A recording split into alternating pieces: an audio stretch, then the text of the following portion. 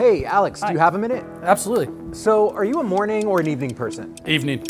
Coffee or tea? Coffee. What's the big question your lab is asking?